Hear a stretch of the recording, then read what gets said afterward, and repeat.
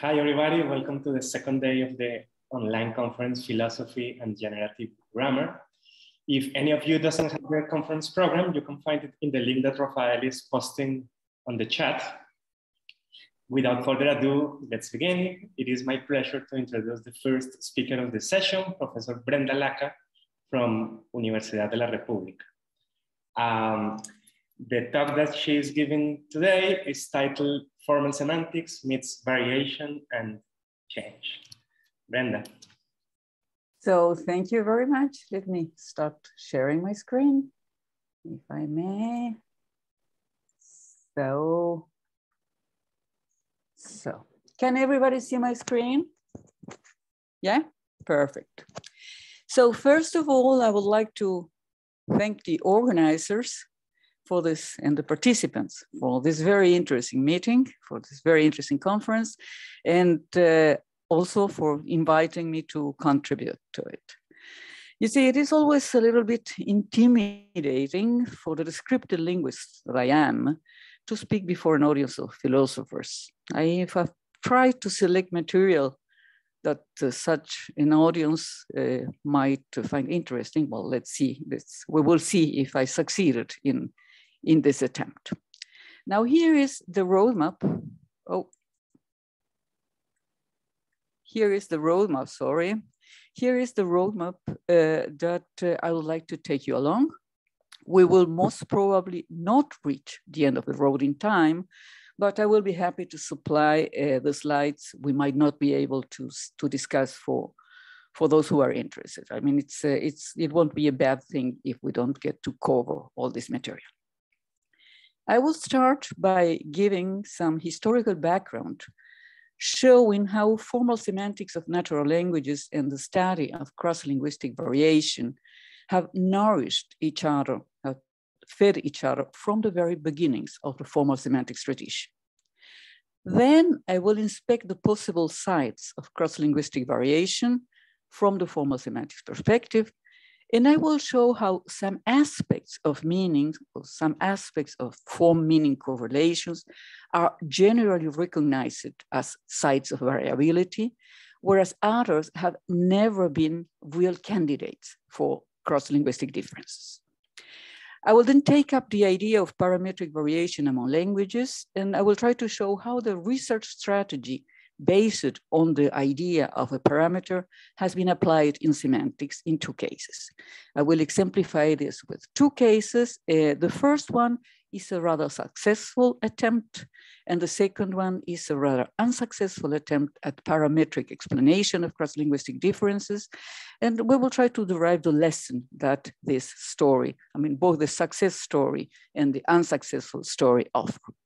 And finally, if we get to that, which I really doubt, I will introduce some recent research attempting to motivate and explain not variation itself, but unexpected convergences or parallels in the way some grammatical categories evolve in the diachronic dimension. This is then our roadmap, and we start with the origins, with the historical background.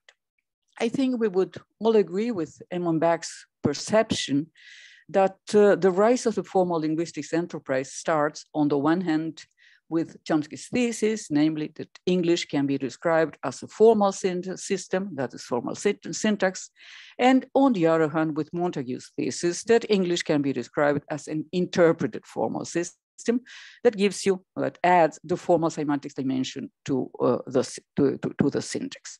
Now, it is true that both these traditions started rather as in a rather hostile way to each other. And I remember, I think, Finan referring yesterday to the mean things that formal semantics or that semanticians have to say about generative tradition.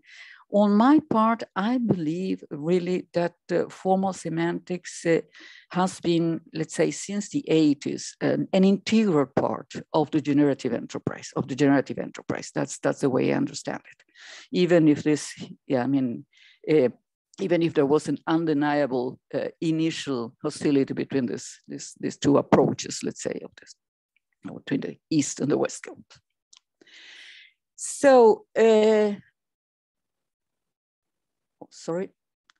Now, if we substitute every natural language for English, we get something like every natural language can be described as an interpreted formal system.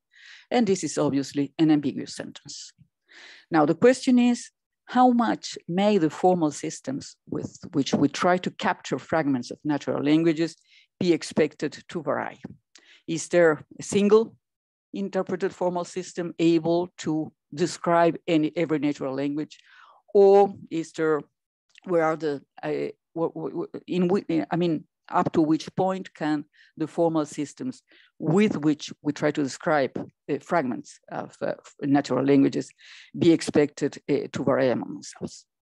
Now, the methodological strategy that has been followed, and I think it is the only sound methodological strategy, is to expect very little variation, that is to say, to expect a single formal system with a uniform interpretation, and variation only at the fringes. Let's say, for instance, the fringes are the meanings of the interpretation of non-logical constants, or this sort of thing. Now, this strategy has been very aptly summarized in Edmund Bach's slogan, "Shoot for the universal." In a more prosaic wording, you have what von Finter and Matthewson is right. Methodologically, we recommend that universality be the null hypothesis, only rejected case by case after extensive cross-linguistic checking. Now, this is the path of the research I would like to take you through for some selected topics in formal semantics. And the path of research has to take the following into consideration. At least superficially, natural languages differ from one another, and many specific universal claims in formal semantics have been followed by extensive empirical work seeking contradictory evidence to these universal claims. And this is the path of research I will try to show you for some selected topics in formal semantics, which arose in the last decades of the 20th and at the beginning of the 21st century. Let us start with a very prominent example. And the very prominent example is the NP quantifier universal.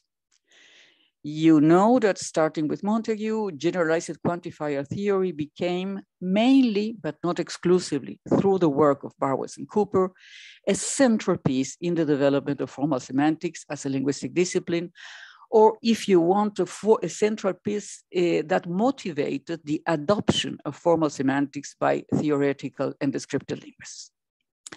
Now, Barwes and Cooper in their famous article formulated several universal claims, one of which, the NP quantifier universal, gave rise to an extremely fruitful strand of cross-linguistic research. The NP quantifier universal reads as follows: every natural language has syntactic constituents called noun phrases, whose semantic function is to express generalized quantifiers over the domain of discourse. Now, cross-linguistic research looking for evidence against this universal started almost immediately after its formulation. Now, let us be clear about what sort of evidence was looked for in this research. It is probably true that all languages have constituents that, syntactic constituents that can be described or that correspond to what we understand as noun phrases or determiner phrases in more modern parlance. It is rather probably that all languages have NPs and DPs are syntactic constituents. And of course, it is trivially true that they are apt to be analyzed as generalized quantifiers, that is to say, a set of properties. This is simply so because the expressive power of generalized quantifiers is such that it is, there is always the possibility of analyzing a noun phrase or a determiner phrase as a generalized quantifier. The problem is here if we need to do that. No? So what people try to ascertain is, what they thought we needed to know is whether for all languages, a uniform compositional account of noun phrases or determiner phrases was necessary in terms of sets of properties, of generalized quantifier. And the conjecture made very early by a group of researchers led, I would say, by Barbara Hall-Portier. The conjecture was that for some languages, an analysis of noun phrases or determiner phrases as entity denotations, or as referential expressions in common parlance, or as property denotations is enough, that we do not need, we needn't go for sets of properties. So the idea was then that some languages are where they lack essentially quantificational determiner phrases, that they resort to a quantification instead. So what is this difference between dequantification and a quantification? One gives you an example of dequantification. Most quadratic equations is a syntactic constituent, a determiner phrase, such that if you want to assign this constituent a denotation, it will be that of a set of properties. And this is one of the determiner phrases, the syntactic units or the syntactic entities, syntactic blocks that we would like to interpret as generalized quantifiers, and that we call essentially quantificational DPs. Now, in 2, you have examples of what is called a quantification. As you see, this is what you have in a quadratic equation, usually has 2 solutions. When in Paris, Mary usually visits the Louvre, and Mary usually walks to work. As you see in 2a, the most plausible restriction on the area of quantification usually seems to be a DP, a quadratic equation. But the most plausible restriction in the second example seems to be occasions when Mary is in Paris.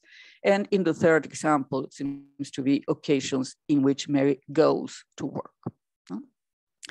So essentially quantificational NPs are those that have to be analyzed as a determiner plus a restrictor set. An example is that of most quadratic equation, but probably all determiner phrases with asymmetrical determiners, like every, and proportional determiners like most and half of and so on. Negative quantifiers also are, let's say, more reasonably treated as a set of properties than as entity denotations or property denotations. Whereas this sort of quantification seems to be of a different nature, and it is of a different nature, particularly in what regards the mapping of syntactic structures, of syntactic constituents onto model theoretic objects or the model theoretic interpretation. So in dequantification, quantification is expressed by determiners, which are sister constituents to noun phrases. The restriction on quantification is syntactically determined in a straightforward way.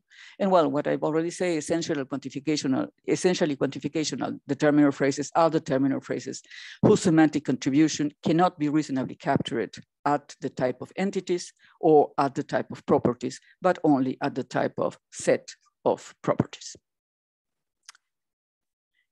Whereas a quantification is expressed by adverbs, but also may be expressed by affixes or by auxiliaries or by floating quantifiers. It relies semantically on a tripartite structure that can be diagrammed as quantifier, in our case, usually, a quantifying operator as usually, a restrictor, the quadratic equation, and a nucleoscope has 2 solutions on our first example.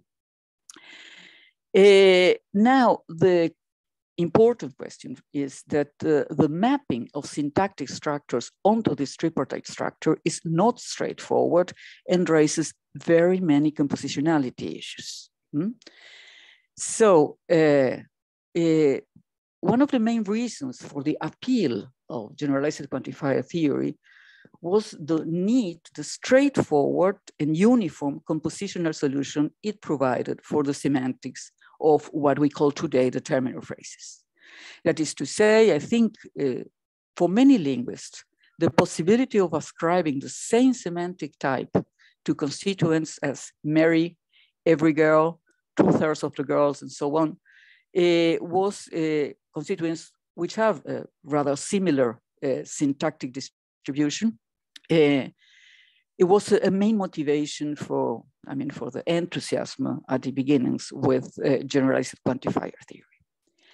Unfortunately, the more widespread form of quantification in natural languages seems to be a-quantification. And a-quantification is precisely the type of quantification that poses all sorts of problems of compositionality. The problems of compositionality are, for instance, how to build the restrictor and how to build the scope from the most obvious syntactic parsing of the sentence. If I may go back for a second.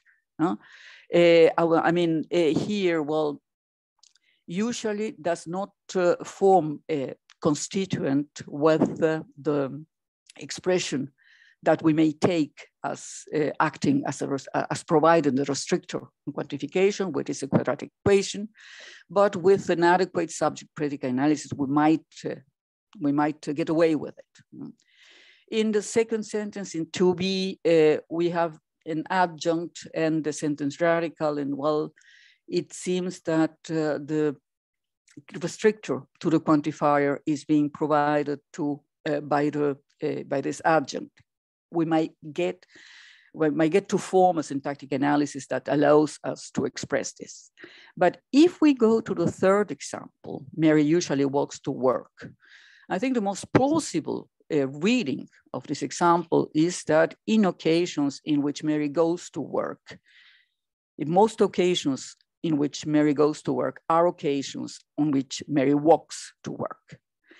And here we are building the restrictor out of an entailment of the sentence. And this is a far cry from the straightforward mapping of syntactically well-established constituents to denotation. So the thing is that, sorry.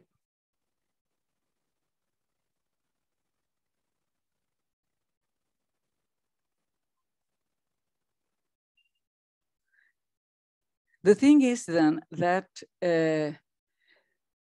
even if when expressed by levels of quantification and floating quantifiers, a-quantification can be handled reasonably well by the generalized quantifier approach, under the assumption that in the non-nominal domain, quantifiers range over eventualities, and that a-quantification played an important role in the general adoption of event semantics, the overall picture that emerges from work on cross-linguistic variation in this domain is that not every language has quantificational determiners. That is, that the NP quantifier universal of Burrows and Cooper in its strong version is falsified.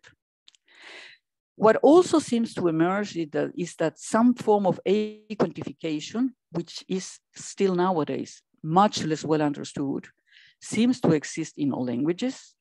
But also an important result is that quantificational determiners and determiner phrases with the semantics of generalized quantifiers are not a typological rarity, but they seem to be rather well spread across language families.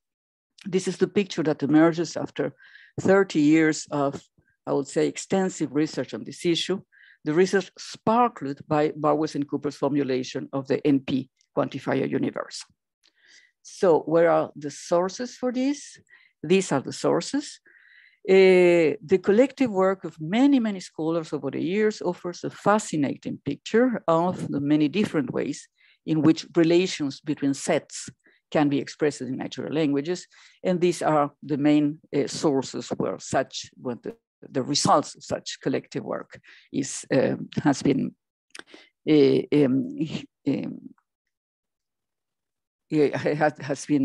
published.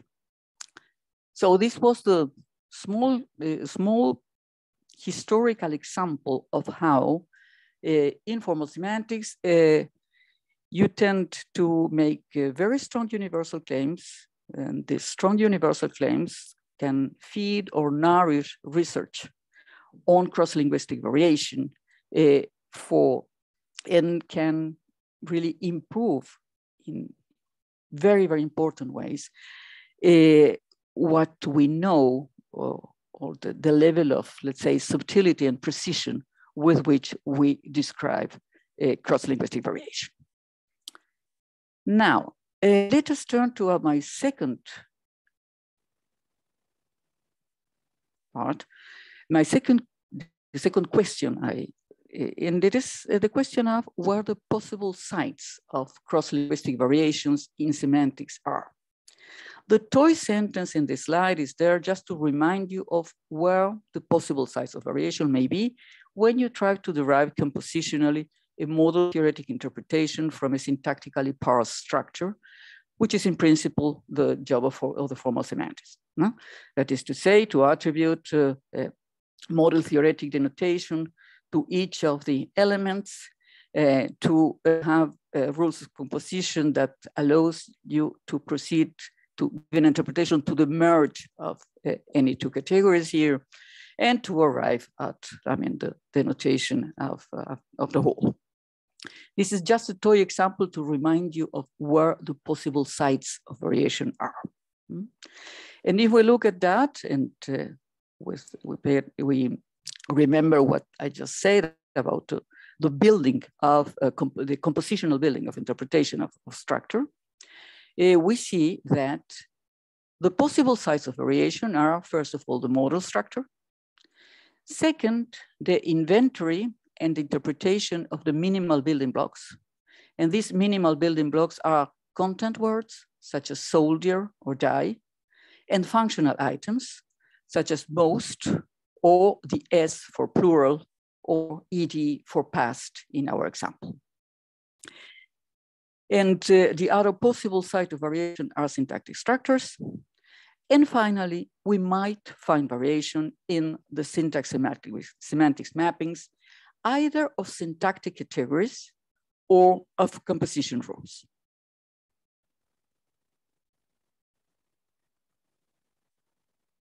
Now for model structure. The assumption that the model structure is universal has, as far as I know, never been challenged. The inventories of sorts of basic types diverge from one another, but this difference in the ontology have never, as far as I know, been tied to cross-linguistic variation. That is to say, you have researchers that may adopt a minimal ontology for the model, admitting only entities and truth values, or the ontologies may be more complex, and not only complex in the basic types, but also more complex in the sorts that might be further differentiated in one of the basic types. But to the best of my knowledge, nobody has ever argued that the interpretation of language A requires a different model structure, a different inventory of basic types than the interpretation of language B. As I say, as far as I know, this is a no-go, or this is something that nobody has thought about or has proposed or has proposed. Now, as for the minimal building blocks, if we take content words such as soldier or die, there is general consensus as to the existence of possibly unconstrained variation in the interpretation of content words. In the words of Finton and Mathewson, languages differ almost without limit as to which meanings they choose to lexicalize. This is true, but it is not entirely true in as far as when we talk about categories of content words, even if variation in the lexicon of content words will widely vary, that does not seem to be the case, and does not seem to be the assumption for semantic categories cutting across major lexical categories. That is to say, contrasts such as those between count and mass nouns in the nominal domain, or the Wendlerian classes among verbs, or the contrast between open scale and closed scale adjectives are assumed to be universal. So there's a way of structuring the lexicon that seems to be assumed to be universal by most practitioners, let's say, of formal linguistics. Now, it is important to note that those categorical distinctions in the lexicon of content words that seem to be universal, or that seem to be assumed to be universal, they do play a role in the grammar. That is, semantic categories cutting across major lexical categories are closely related to the syntax. And their identification relies mainly on their combination with exponents of functional categories and the effect these combinations produce. I will briefly exemplify this with the English. This is, of course, again, a toy example. This is oversimplified, but in a certain very, very simplified way, it is the distribution of plural morphology, among, of course, other things, that leads us in English to detect the difference between a mass noun as blood and a count noun as child with the plural children. It is the impossibility of combination with the progressive that leads to detect states. So it is, you cannot have she's now in the answer. And it is the difference in the entailment patterns of these combinations with the progressive that leads us to distinguish between telic and atelic predicates, for instance. And then it is compatibility with different types of degree modifiers that lead us to recognize different types of adjectives. Of course, I repeat, these are oversimplified toy examples, but they are pointing in one direction, that items of the inventory of functional categories, the setup, so to say, of the grammar, are crucial for detecting what appear to be general categories structuring in a universal way the infinite variability of content words. So what does it mean for a category to be universally present? I would like to go about this for the venerable example of the mass count distinction. Let's start from the fact, what I take it to be a fact, that experimental work initiated in the 90s strongly suggests that there is a cognitive distinction between objects and substances that can be detected in the behavior of the prelinguistic child and possibly also in non-human primates. And that this distinction is what appears in some way or other in the grammar. And now, what may be the grammatical manifestations of this distinction?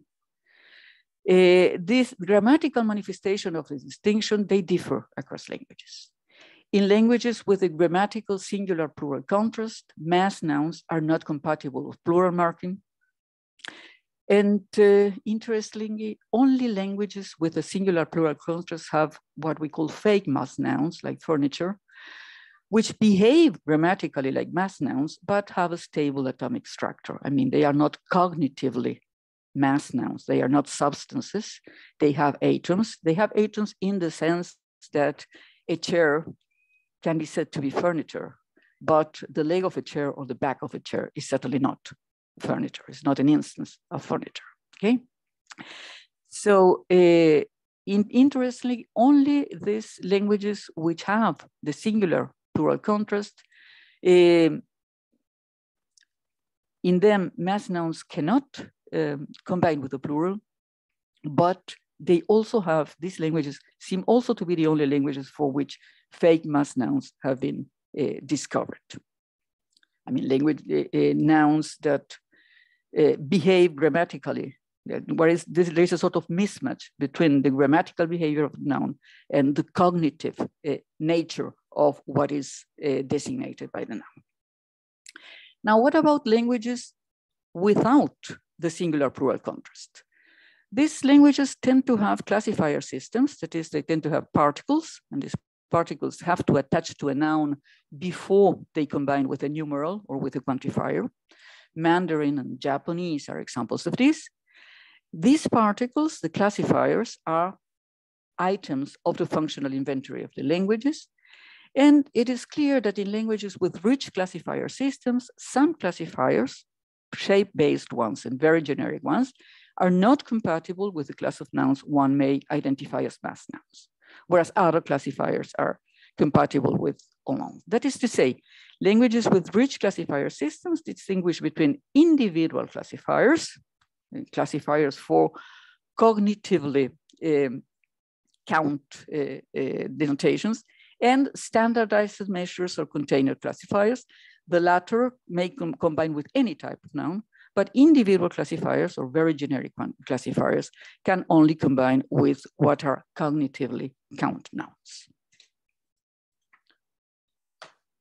Now, what happens now in languages which apparently lack explicit functional vocabulary for the category of number? For them, it may be argued that only the cognitive, but not the grammatical distinction is actually there. That is, in languages without a singular plural contrast and without overt classifiers, combinations of numerals with mass nouns are either excluded, that is to say, you cannot have something like 3 bloods, or they have a different interpretation than with count nouns. That is to say, you can say both 3 chairs and 3 bloods, but the interpretation of the combinations will be different. You have a uniform atom-based interpretation for the cognitive count nouns versus a variable quantity interpretation with cognitive, what would count as cognitive mass entities. So up to now, we have seen that modal structure is not a serious candidate for variation.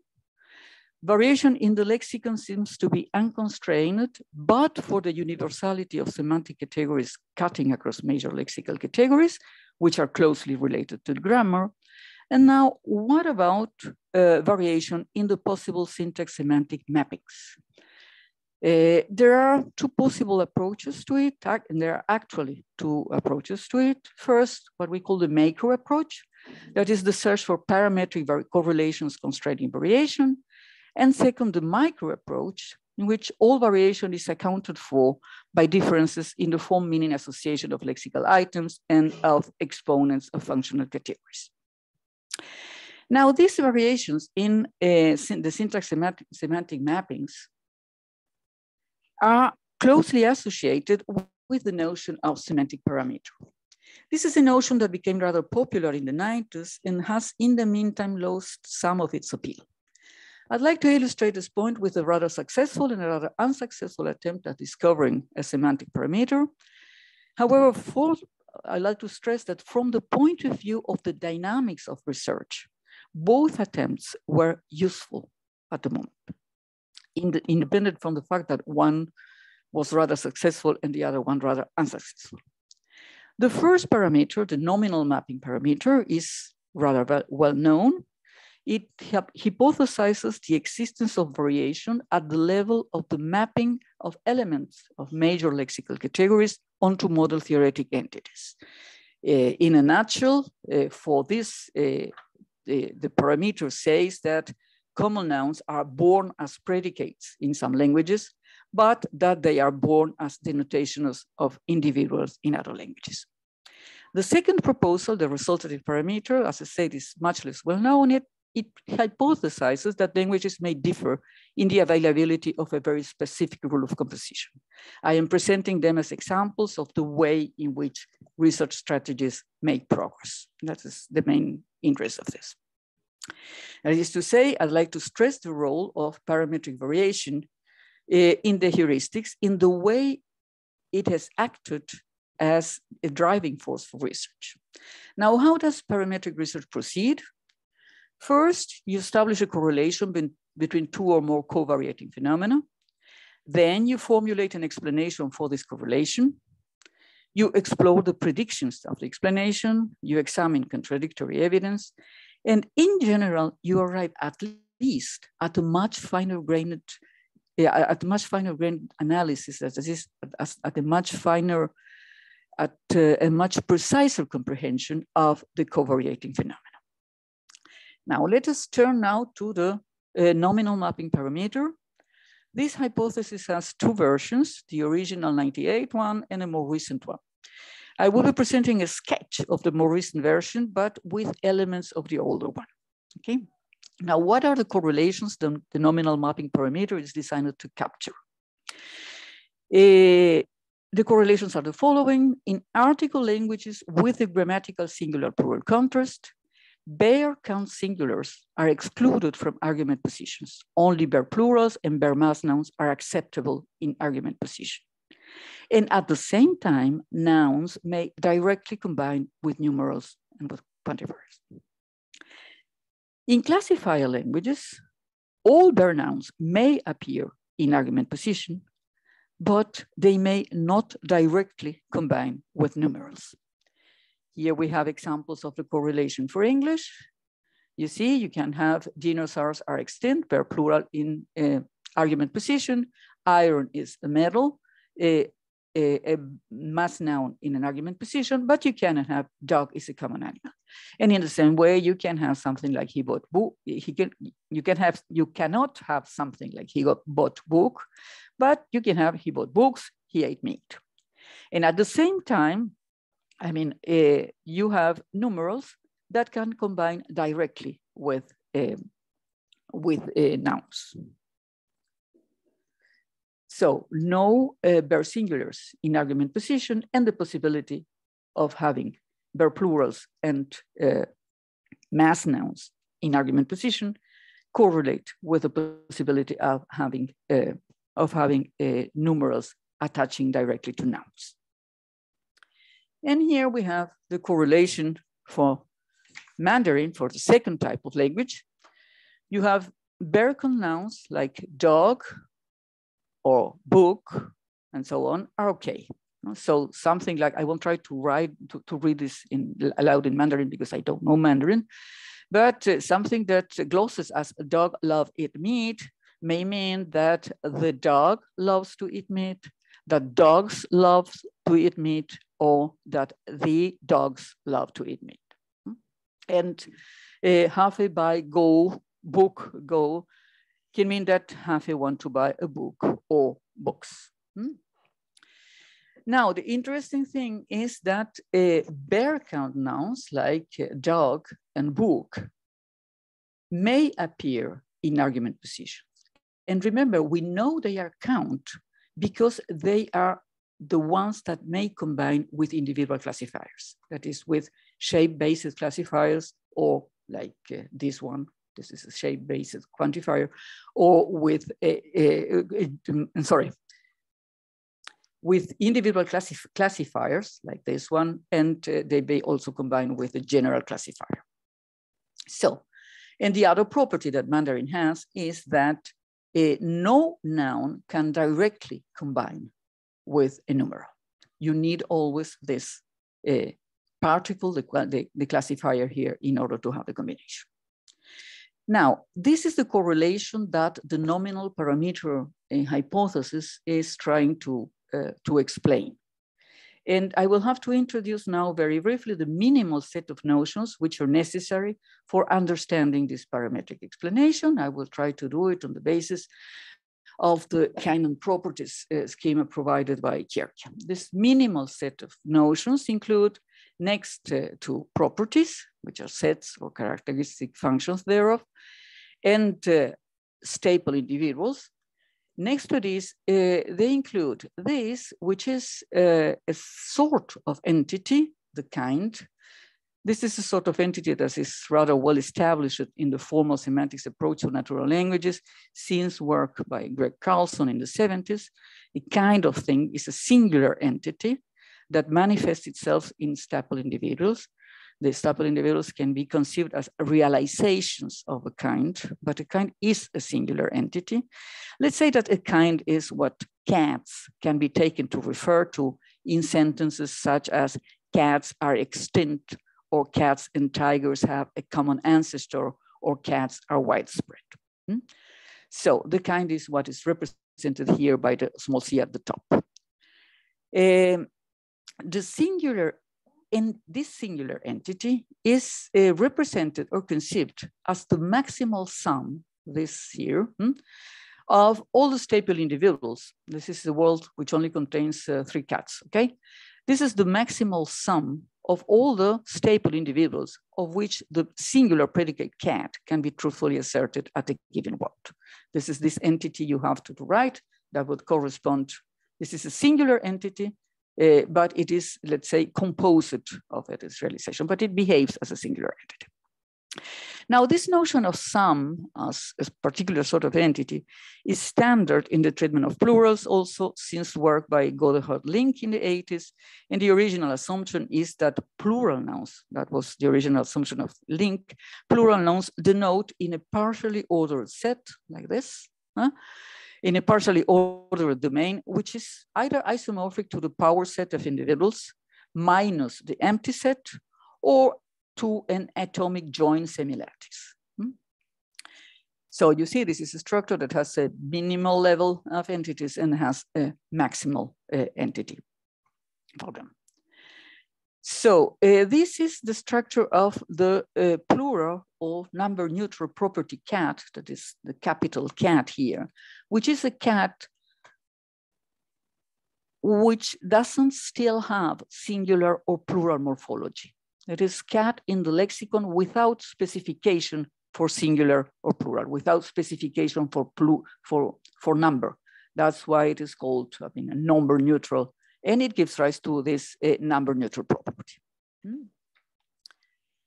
So the innovative idea here is precisely this, that this cat in capitals as a lexical item before the intervention of singular and plural morphology does not denote a set of individual cats, but it denotes the set of individual cats plus all the joins that you can make on the basis of the set of individual cats.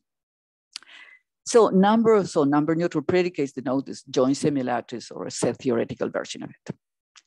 Next, we have some operations. We have the at for atom operation that gives you the set of individuals. And this is what in English corresponds to what singular number does.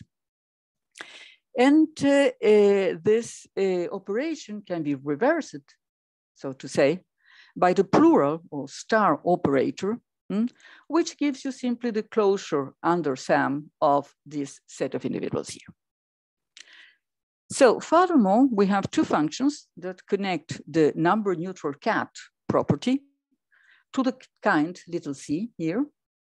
And these are the up operator on the left-hand side, this one. This gives you, takes a kind here and gives you the corresponding number neutral property.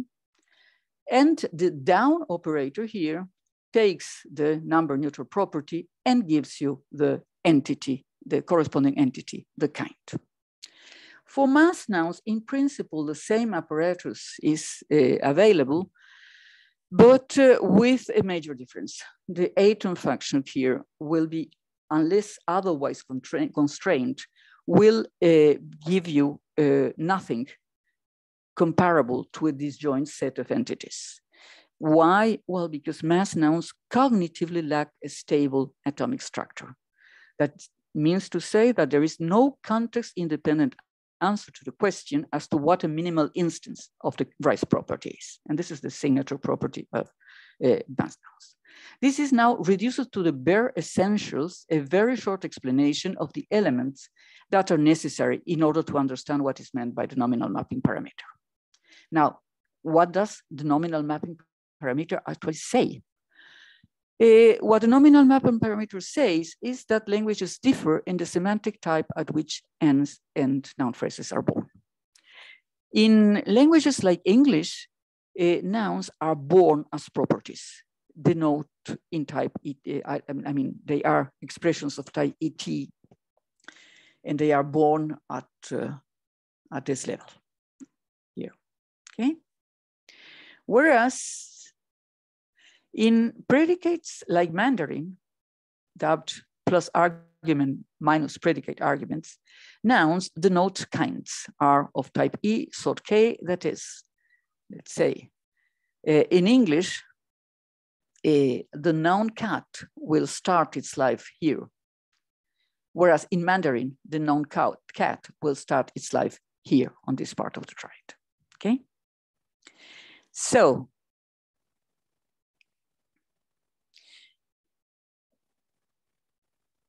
languages that differ in the semantic type at which nouns are born. In minus argument languages like English, nouns denote properties. In plus argument predicates, plus argument languages like Mandarin nouns denote kinds, are of type E, sort K.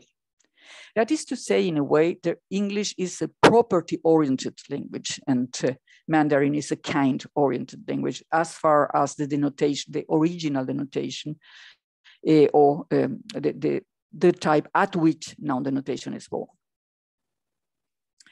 What is the parametric explanation now? How does it work?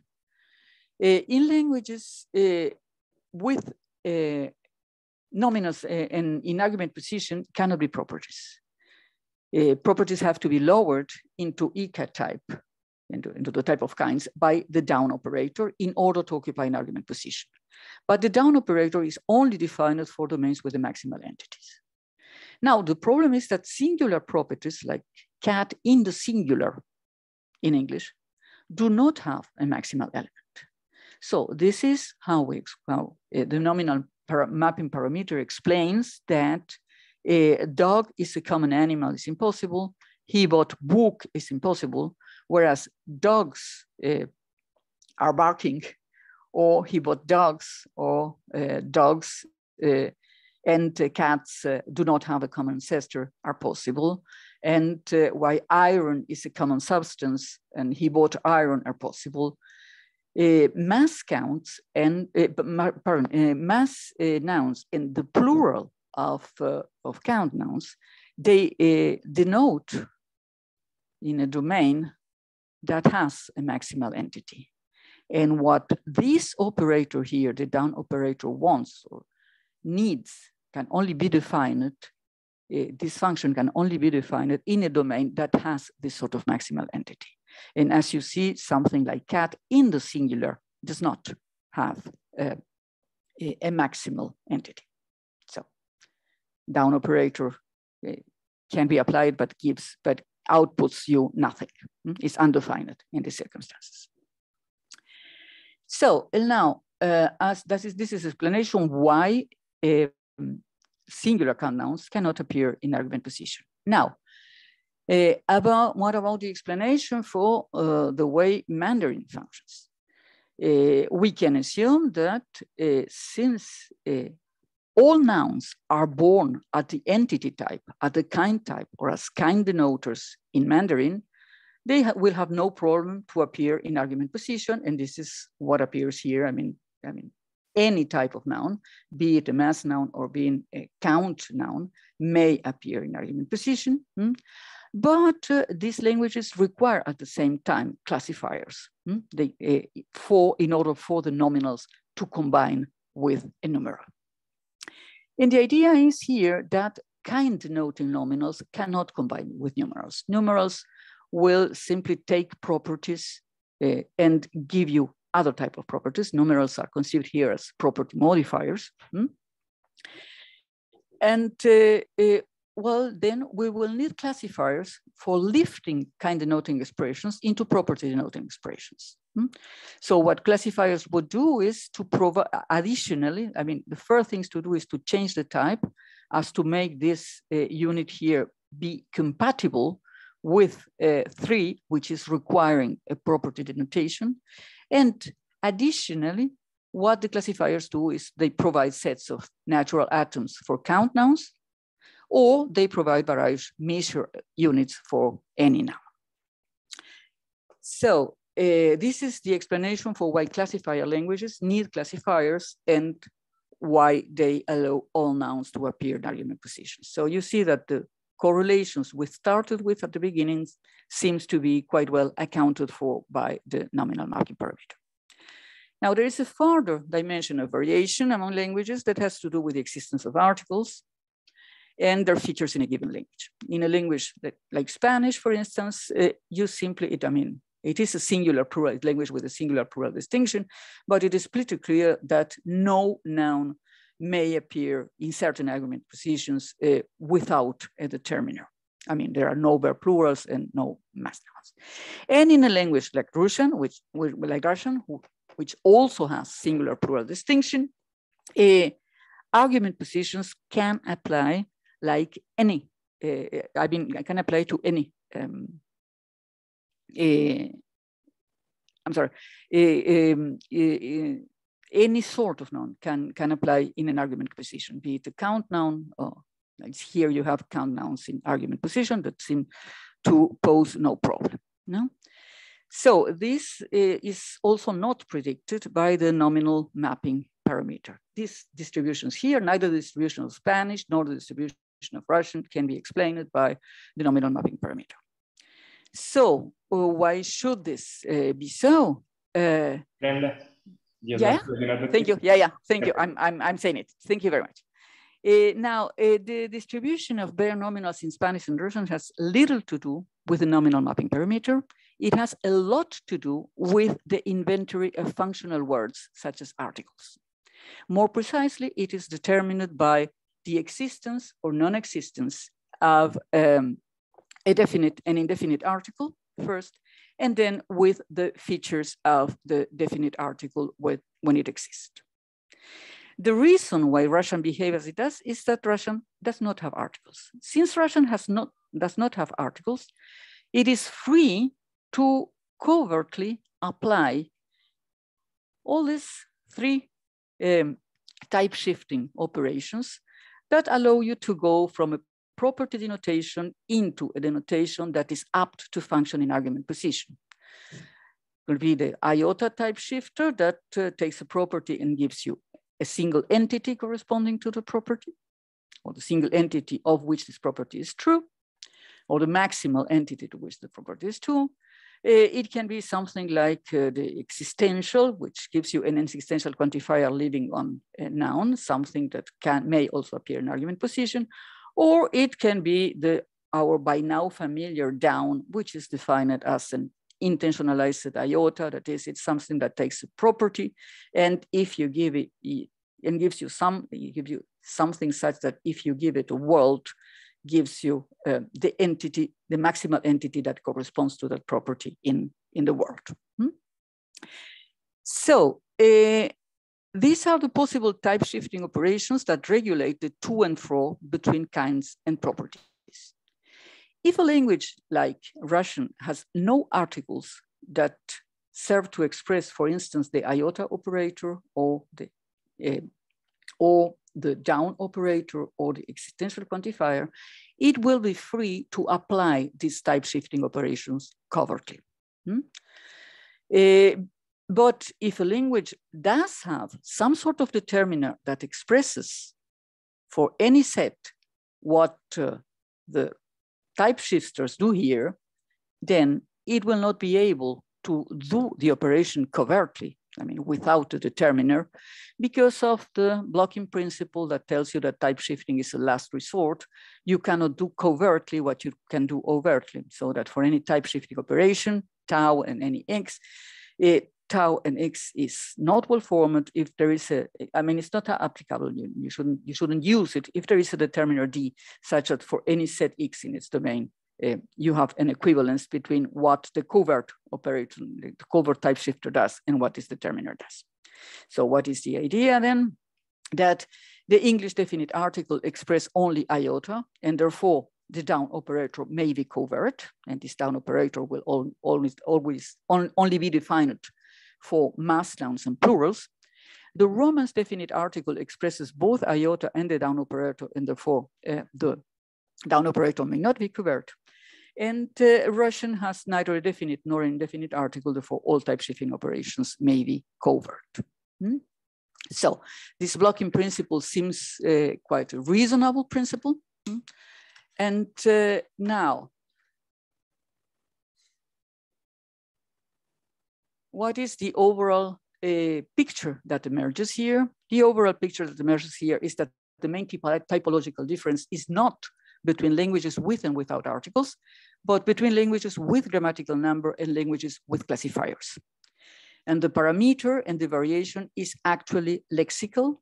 It concerns the form meaning associations of content words and the inventory and features of items in the functional vocabulary. I mean, the inventory features, classifiers, number, morphology, and article.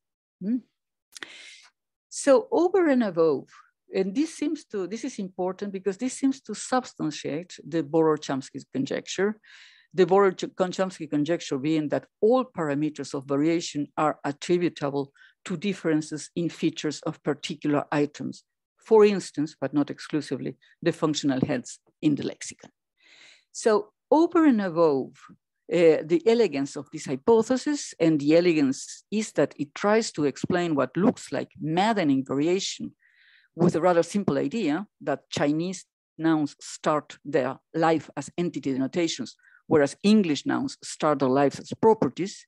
I mean, over and above this elegant property, there has been a further very positive aspect to the nominal mapping hypothesis, and it is that it has driven research for decades by guiding linguists as to what to search for in a language.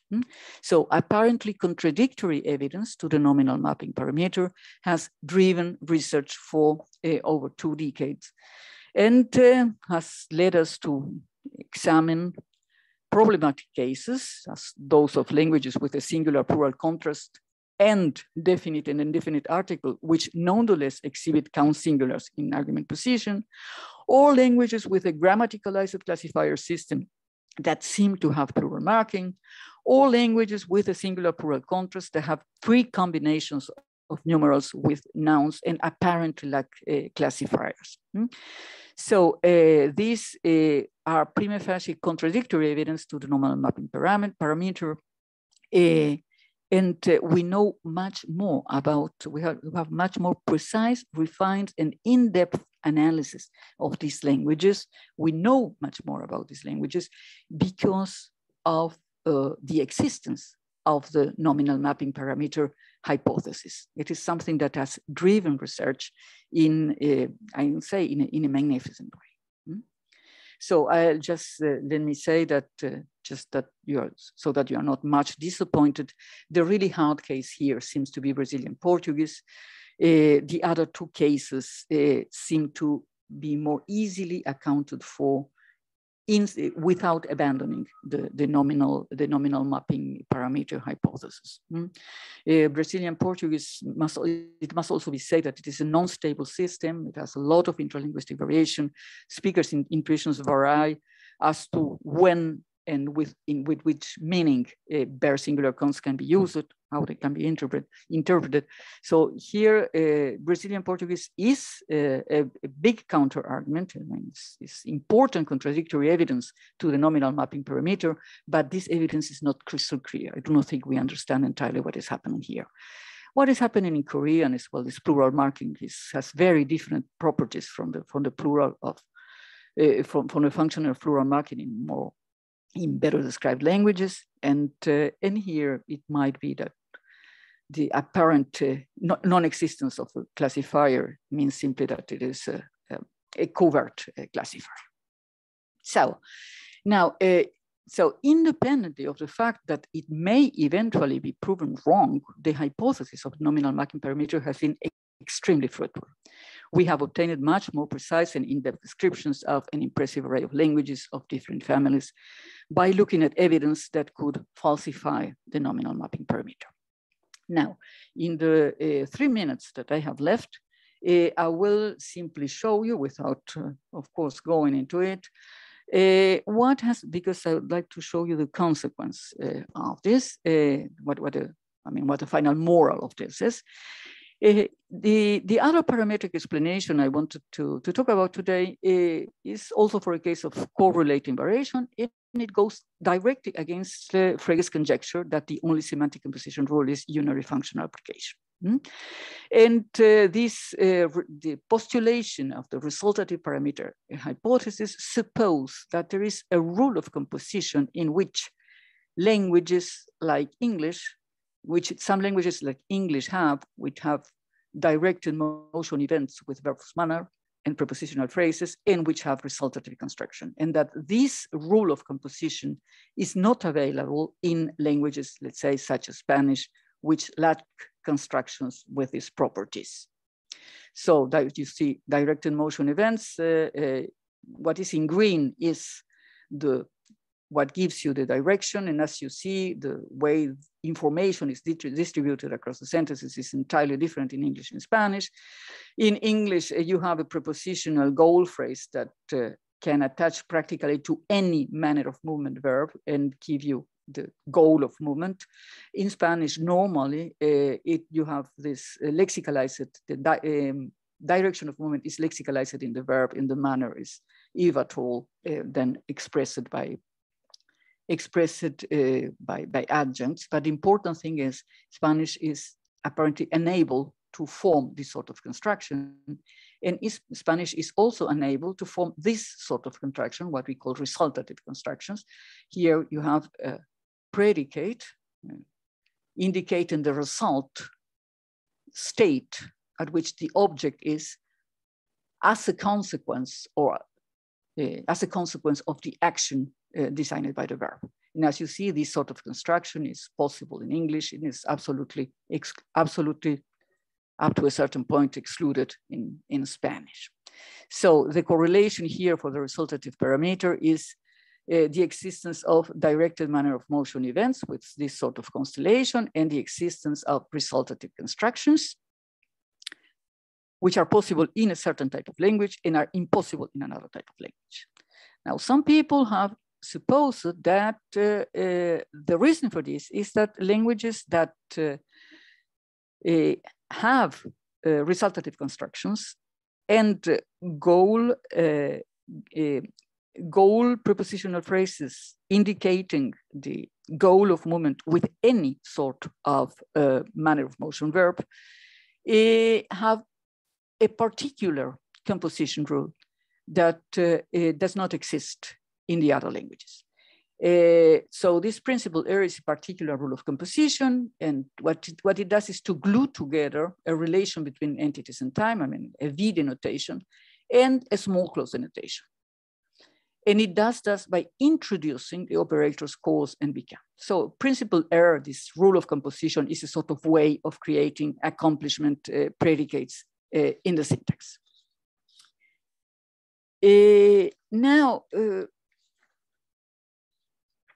This does not seem to be a very attractive notion that languages may differ in the rules of composition. But this is not for me a very attractive rule. Let me add, however, that even if it is true that such a thing as the resultative parameter exists, if you do not account for it in the semantics, you will have to account it in the syntax. And this also gives you not always very palatable solution. But now the point regarding this, the resultative parameter, the existence of a particular rule of composition for languages like, let's say, the Germanic languages, that is not shared by other languages, that allows them to create accomplishment predicates in the syntax by this sort of monster we just saw. The thing is that further research on the correlation assumed in the resultative parameter has shown that simply this correlation does not hold. There are languages with the directed motion manner constructions, but that do not have resultative constructions. There are languages that have resultative constructions, but do not have directed manner of motion constructions. That is, there are languages for which a structure like 1 is okay, but a structure like 2 is impossible. And the other way around, there are languages that have constructions like 2, the resultative, but do not have the direct manner of motion.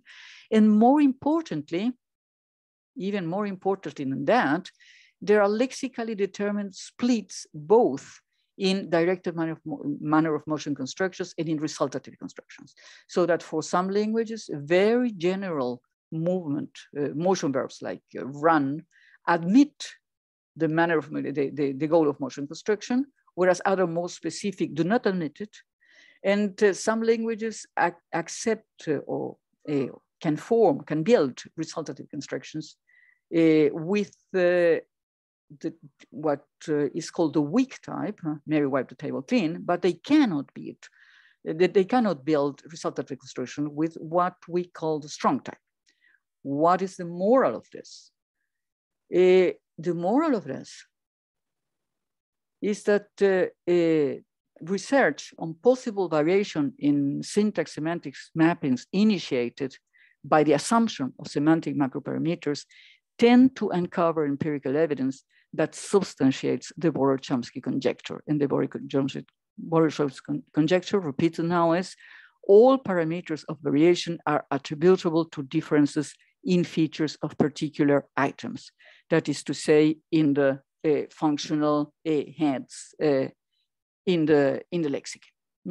In the previous case, the variation in the case of the nominal mapping parameter, what was assumed is that there is variation in the way in which nouns map onto model theoretic entities, among the preference for kinds or for predicates for nouns, which are lexical items, and the existence or non-existence of some exponents of functional categories and the semantics of these particular items.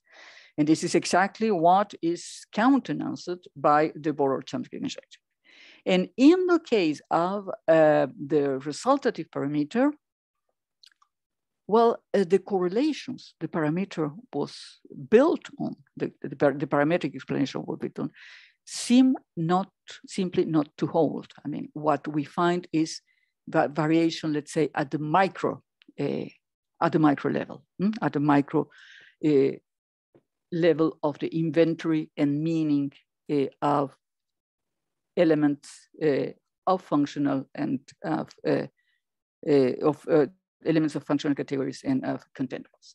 Well, we will not arrive at constrained variation and regular change in the meanings of exponents of functional categories. That was in a way to be expected. I mean, so I had in a way thought that it would be like this.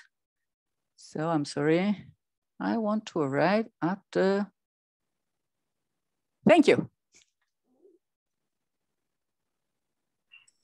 Thank you, Brenda. That was very informative and interesting. If you have questions for Brenda, please raise your hands.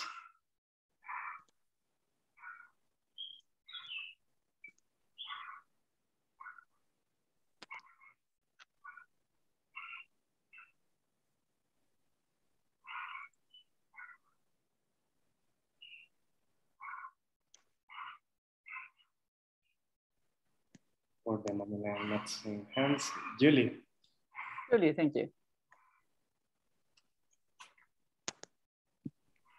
Yeah, so I think I'm. Thank you so much. It was very interesting, and some of these were very thought-provoking. And I'll ask you a question about that. This is about variation in the models. Mm-hmm. So, if I understood you correctly, you kind of don't want to put variation there.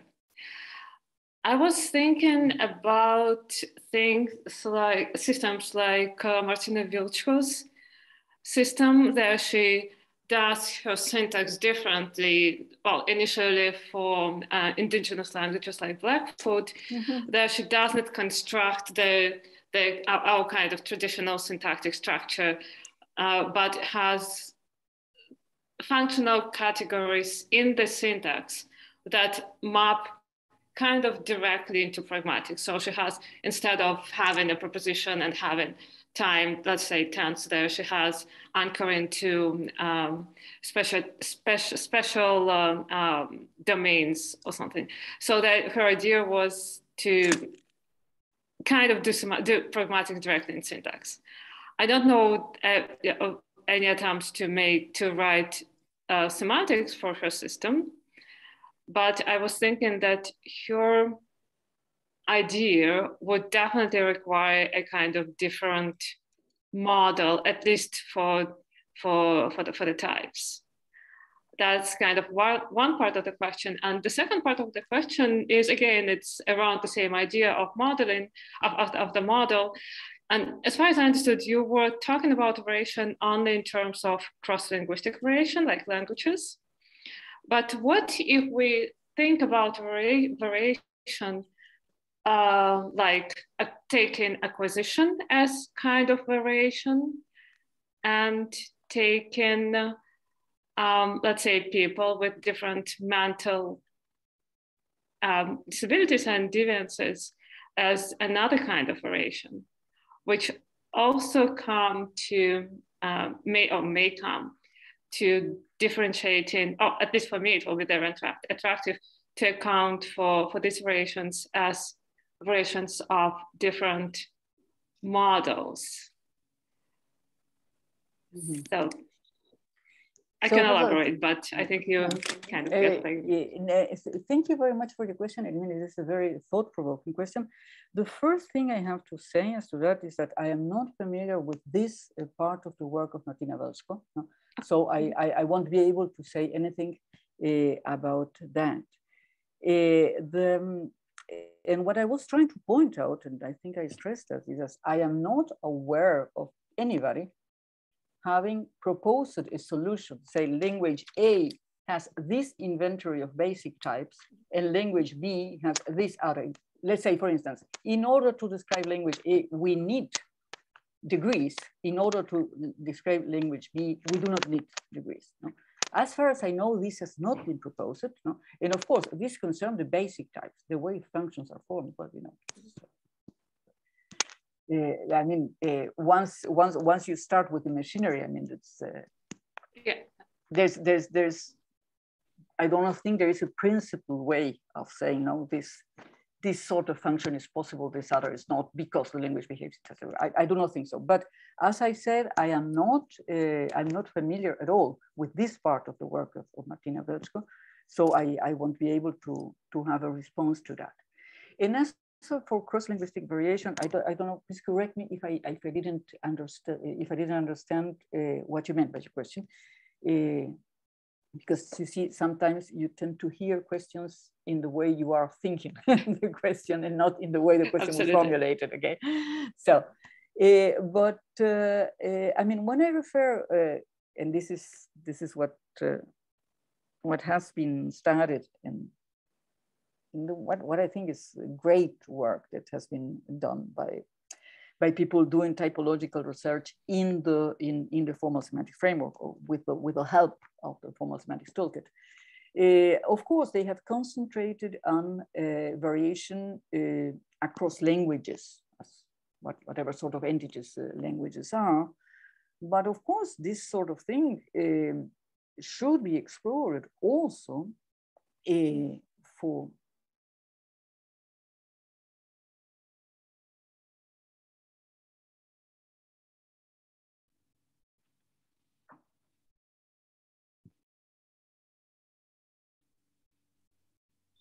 Brenda, are you there?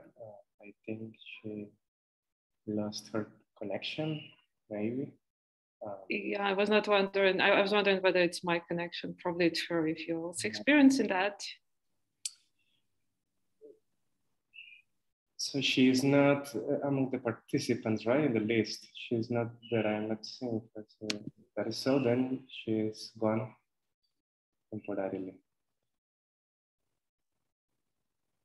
No, she is. Brenda, are you here?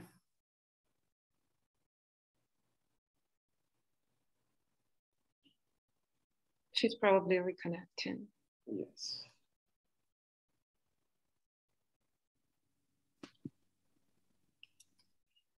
Brenda, we cannot hear you. Okay. Can you hear me? I'm sorry, there was a problem with the cable of my internet connection. I'm very sorry about that. So, what I was saying, I was asking Julie if she would agree with me that, let's say, the variations, I mean, the sort of linguistic competence that emerges in acquisition could be considered as a sort of in the same way as cross-linguistic variation is? I don't know. I don't have a horse in this race. I don't know. So I will be open to say yes, and I will be open for people who try to show me that no, they have absolutely different origins and need to be accounted absolutely differently. So I'm a very synchronic person. So See, no, I don't have a say there. You see, I'm not very familiar with work on acquisition, but with some work on acquisition, yes. And well, some people wouldn't object to saying that, let's say, children learning French at the age of 3, let's say, have a tense system or a way of interpreting sequence of tense that is very similar to a non-sequence of tense language of Japanese. Okay, so let's say, and this is really grossly formulated, but children learning the French tense system pass through a stage in which their comprehension and their prediction is very similar to Japanese, which is a non-sequence of tense language. Okay. That's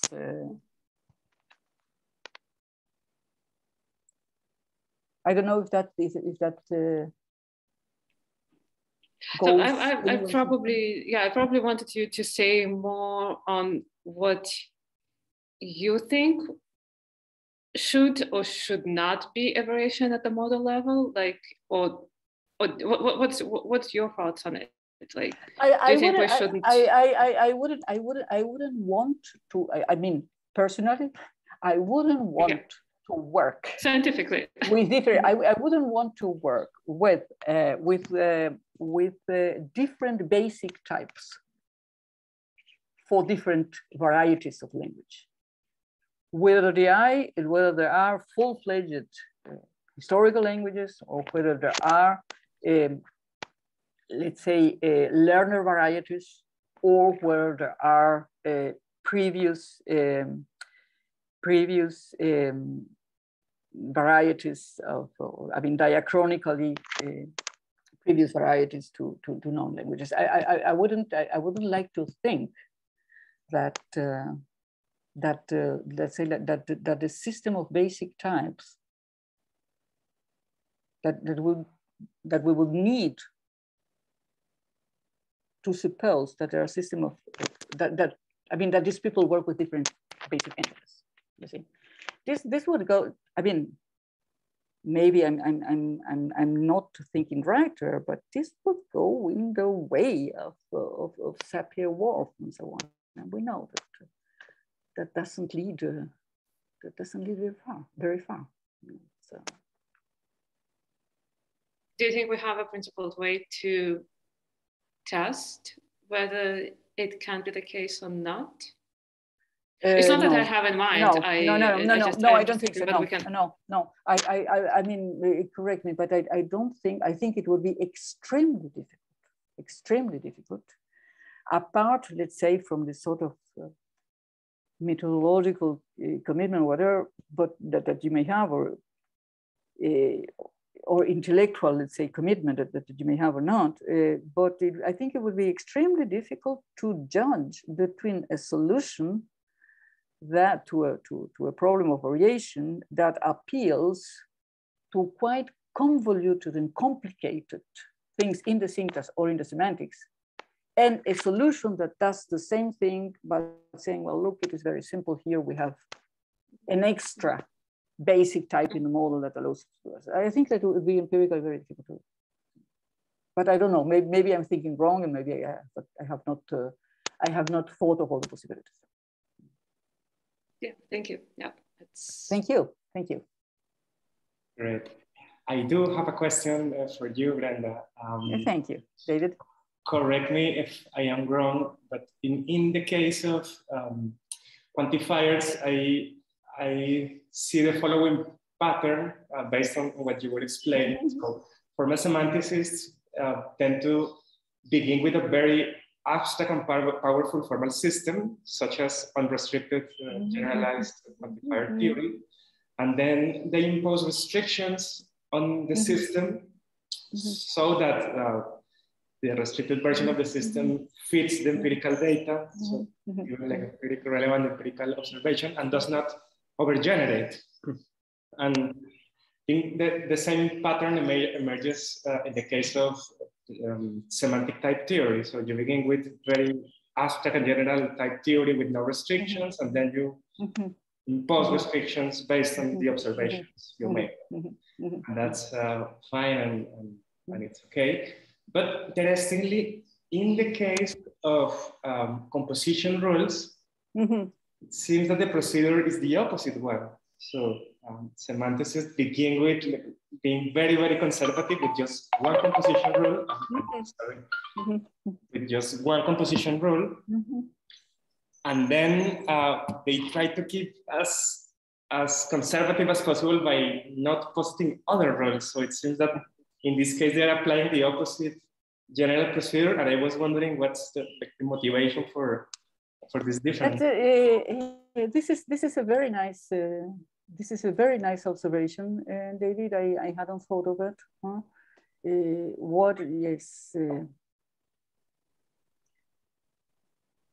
The explanation maybe would be that, well, you are sure that you have a single syntactic operation that is merged, and you want to have the single syntactic operation straightforwardly correspond to something, and this something is function application.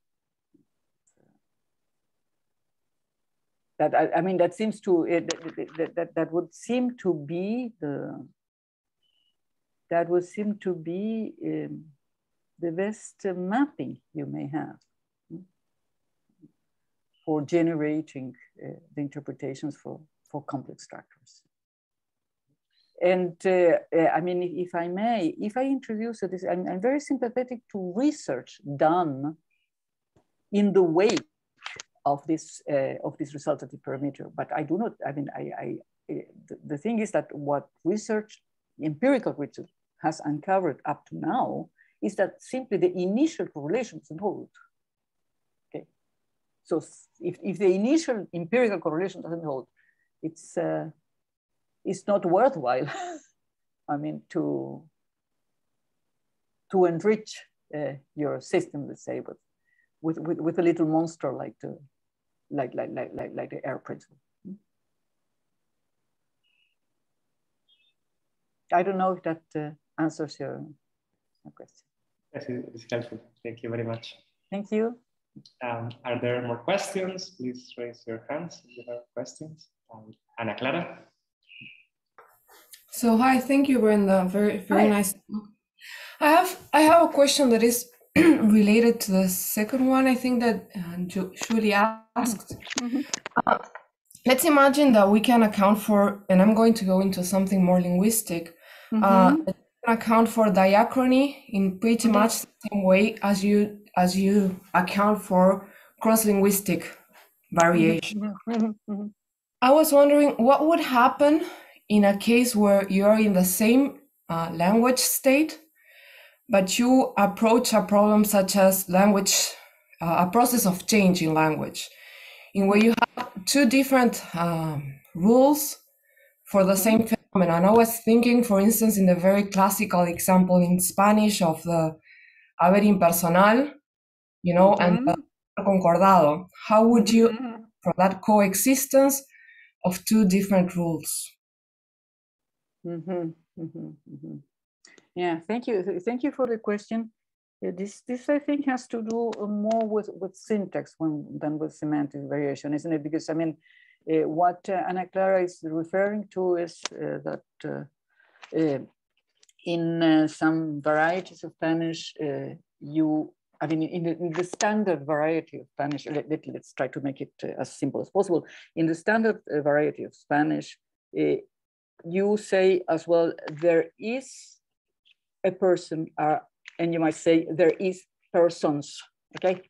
So you have to use for the existential construction a singular. In English, you have there is a person, there are people. I mean, the standard Spanish construction for that would require always to have a singular marking on the verb. But most of us go the English way and make our existential predicate agree in number with the argument, okay? And so Ana Clara is saying there are two different rules there, and yes, there are.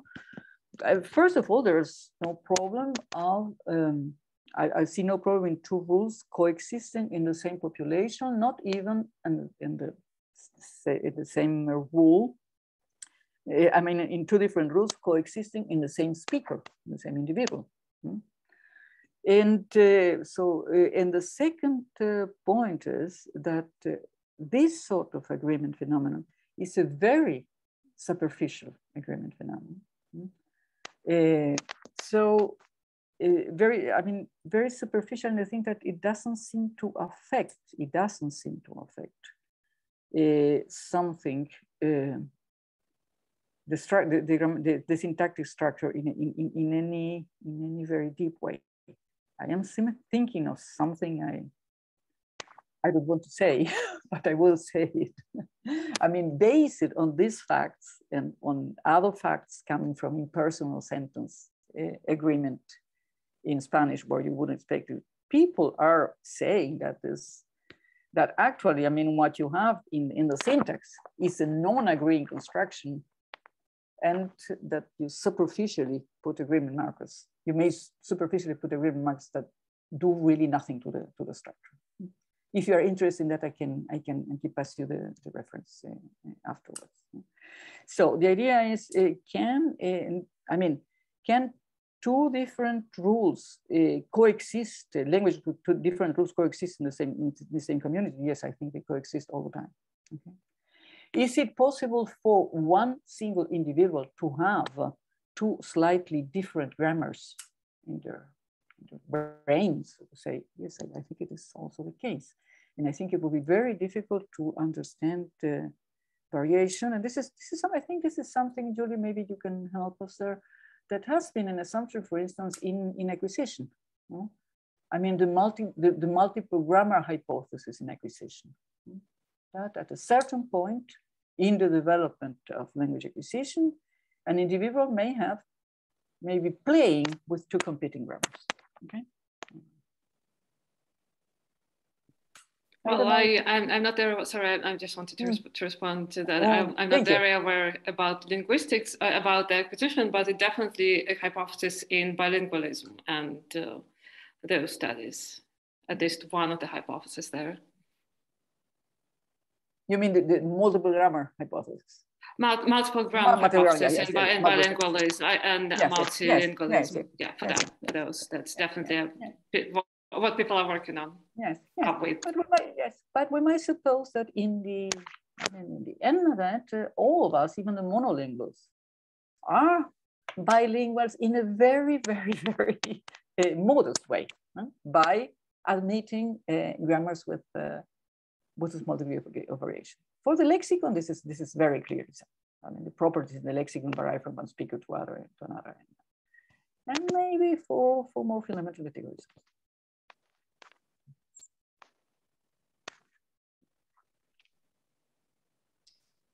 Okay, it's almost time to end. We have 2 minutes left. If anybody wants to add something, or there's a follow-up, we have time.